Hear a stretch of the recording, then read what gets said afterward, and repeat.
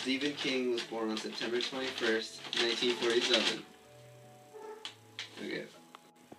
And he's still alive.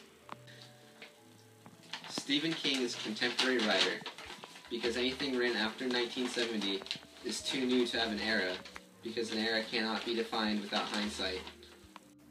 Stephen King is almost entirely known for writing The Shining and other horror novels. Here's Johnny!